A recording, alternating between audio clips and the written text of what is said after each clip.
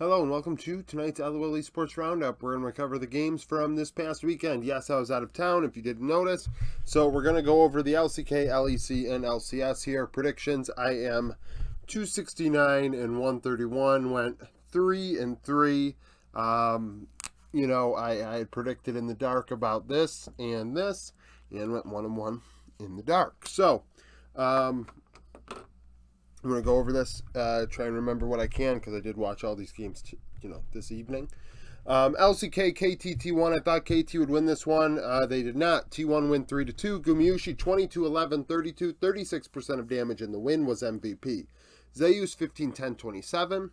Aiming, 29-7 and 17, 33% of damage in the loss. I did hesitate to make Guma MVP. I did keep tabs on the Discord when I was out of town. And the Discord was heavily in favor of Guma being MVP, and I thought, after the first couple games, I didn't really agree. I thought Zeus was very good for them. On the Aatrox, he was absolutely on another level, and they were dominating KT in the first couple games, but KT would respond, and it had a lot to do with aiming. I thought that aiming, he not only did he solo kill Guma, I think, at one point, but then he almost did it again, and really crushed Guma, to be quite honest with you. And then in Game 5, it was just the Guma carry show. But I will say this, Game 5 was close. It was back and forth, and Guma had to save the day.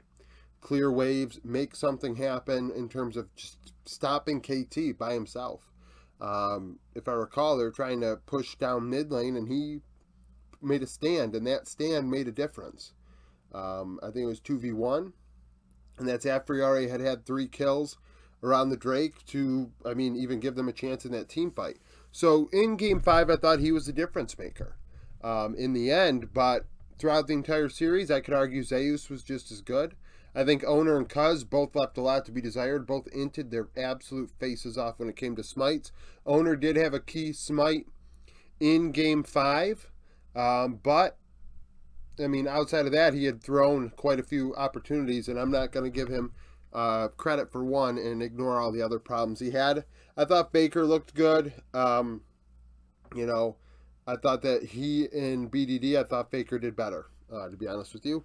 Thought he was the better of the two. Keen didn't show up, in my opinion. Not nearly as much as Zeus. Keen playing Rise top in this one, which is a classic for him, but otherwise I really was not all that intrigued by what he did. And actually pretty disappointed, because this is the angle for Keen to have any chance internationally, I think, is with this team. His first good look in a long time. And this performance was lackluster. Now, they played earlier today, Gen G and T1, and Gen G sweeped them 3-0. Pays 34, 3-16, 30% of damage. Peanut 5-4, 45 was my MVP. Faker 7, 12, 10, 30% of damage in the loss.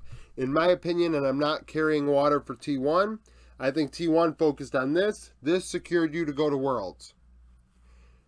They got blown out by Gen G. I don't think they prepared for Gen G at all. Does that mean that I believe Gen G are not better than T1? No, I think Gen G are better than T1, but we did see just a week ago that T1 are much more competitive than a 3-0 loss to Gen G. So why is Peanut MVP when Pays has 34 kills? I thought Peanut was a difference maker. Went top lane to get Doran ahead in both Games 1 and Game 2, and then Pays just kind of cleaned up in the mid to late game. And good for him. He racked up a bunch of kills, had really nice stats, but I thought Doran was disgusting in top lane into Zeus, and it was because of Peanut giving him a lot of attention. I thought Chovy outpaced Faker in this one, getting around the rift. And that was a big deal. Chovy playing, I think, Talia, Azir, and Kesante. Game 2 is a question mark. Maybe it wasn't Azir, but the Game 1 and 3 were accurate in terms of picks. Wide looks there, right? You have a facilitator mid in Game 1, a melee mid in Game 3, and definitely not either or in Game 2, right? So that's 3 different looks out of Gen G. Pays being consistent in all 3. Peanut looking good. Doran looking good. And even Delight looked really good on the Blitzcrank when he played that. His hooks were very good. T1 just really looked like crap, and I think it was because they focused on this one. All the emotional bank accounts out in that. They're going to Worlds. They can take a step back now. They don't care. 2 seed, 1 seed, does it really matter? Not really. And now they can go and, go to this event. So what? All it does is say, oh, you might end up in the same group as JDG. Okay. Or, sorry, actually, it's not even that setup anymore. It's round robin. I don't even know if it really matters which seed they were when it came to first or second seed, because I imagine both are locked in to, the second round. So, I mean, was there a difference? Maybe not. Just, the bragging rights. Gen G now have won 3 straight LCK championships.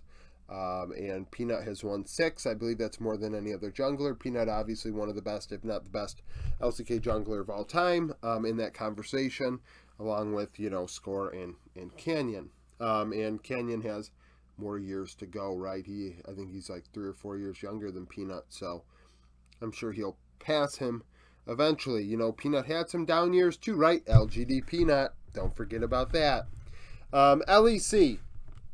Got these 2-0. So Mad Lions 3-0. I mean, Mad Lions 3-0 XL. They crushed them in the 3-0. But in game, hold your horses. So Karzi 19-5, 14, 39% of damage was MVP. Chasey 7-5, 21. Abadage 6-5, 14, 33% of damage in the loss. XL were ahead in this series in multiple games and through. Game 2 being the biggest one. Karzi coming back on the Sivir, bringing them back pretty much 1v9, was MVP because of that. I thought Game 1, Hilly was very good on the Rel, set them up into a good place in bot lane, and bot lane were able to carry after that. But then Game 2, I thought it was the Karzi show. Game 3, XL get out to another lead. Odoamne looking good in top lane, but they could not get it done. Niski doing some nice things, Alyoya doing some work, and then Karzi also on the Varus being efficient, and they end up finding a way to win. And, I mean, it's a 3-0, but it's a close 3-0. Honestly, XL could have won this series. When push came to shove, they just couldn't team fight. Patrick couldn't get it done. Abadage, dealt some good amount of damage. Didn't die much, but he couldn't keep up, And, it is what it is. Odo looking good at times, but then not able to carry the water and get the team over the hump. Alyoya into Peach, I thought Alyoya did better. Peach even got Lee Sin and didn't really, clean up house. This is I believe this makes Mad Lions maybe the second seed or something, and going into Worlds. I don't know how that all works. But if so, that really makes LEC fans happy, because if they're the 4th seed, they're losing to Golden Guardians. BDS G2. G2 win 3-1. Hansama 28-31, 34% of damage. Broken Blade 14-4, 29 was MVP.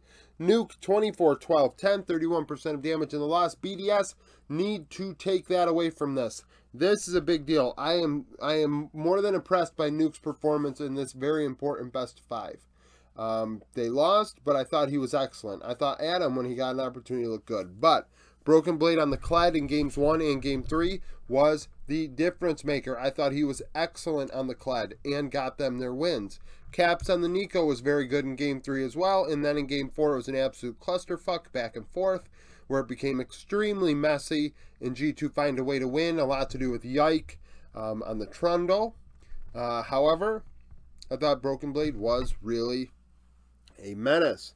Hansama gets a nice KDA, dealt a lot of damage, but I just didn't feel like he was the one that was getting the team ahead in the first place. I thought it was Yike, it was Broken Blade, and I thought it was Nico. And it's similar to how I kind of viewed this situation with Gen G. When you have a really good team, players will end up with really good KDAs, may deal a lot of damage, but the gold differential was already really in place, and the game became pretty lopsided, 75 win rate likelihood and things like that, and it's not a surprise when they win. BDS wins a game because G2 decided to draft Evelyn. That was kind of weird. Haven't seen much Evelyn this year, but G2 glorified scrimming it essentially with the Kled and the Evelyn. One could even argue it's a must win, so maybe they aren't glorified scrimming, and they're just showing we still can do this, by the way. If you recall, we played Kled a couple months ago, and we looked really good on it for like a week or two, and then just stopped playing it. Well, just so you know, that's still there. And the thing is, that's what makes G2 competitive against these sort of teams, and possibly competitive against the LPL, is that they can say, hey, we're going to play this. You haven't played against this. That gives us our chance. Because when you play meta against players with better hands, you're just going to lose. You need to play off meta. You need to play chaotic. You need to play unpredictable. I always say it.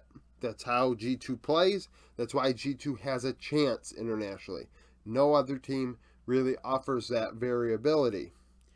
LCS. So I lost both of these because I didn't think NRG would get this done. CLG wins, essentially. So, NRG, 3-2 win against TL. Contracts was my MVP. Game 5, he was excellent on the Poppy. FBI, 22-12, 34, 30% of damage. Ignar, 3-7, 54. So, bot lane went 25, 19, and 88.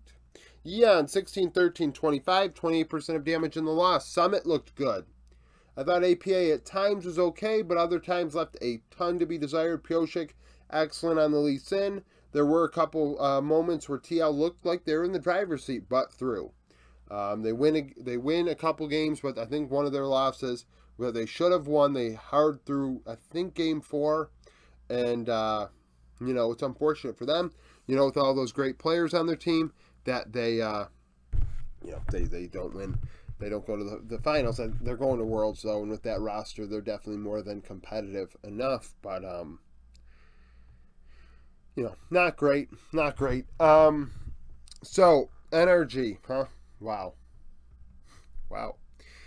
So, I don't know how to talk about NRG when we got both of these at the same time. They found a way to beat TL. It was hard for them at times, but they found a way. I thought Dokla into Summit, like I said, I thought Summit got the better of him. Contracts was MVP because in Game 5, he was really, really good. There were moments in the series on the Poppy, especially where he looked very bad. Yes, I think he had a 7-death Poppy game before he pulled it out in Game 5.